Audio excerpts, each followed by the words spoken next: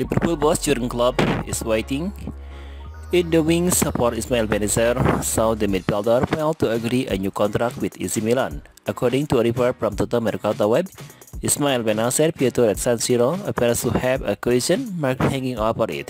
His current contract with the Rossoneri expired in 2024, and Milan previous offer of an extension had been rejected.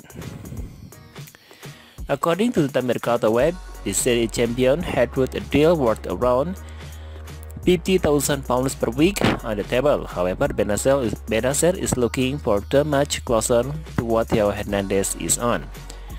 Liverpool want Ismail Benacer. That figure stands at around £66,000 per week plus bonus, so there is some distance between the two parties.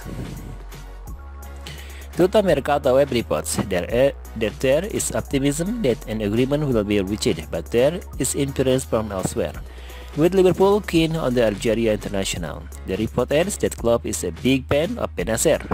They are not his only Premier League earners. Report from Calcio Mercato web claims that Arsenal were preparing an offer involving a fee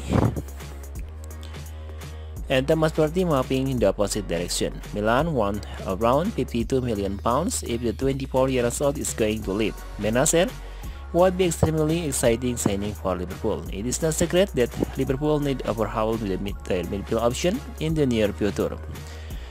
Ismail Benacer is in the top 20 for tackles won in the series this season, according to a brief, and he is even higher for the challenge and interception combined. But he loved getting onto the ball and making things happen. Just two players to end the year have had most touch in the middle of the this season, and is out for case pass in this series.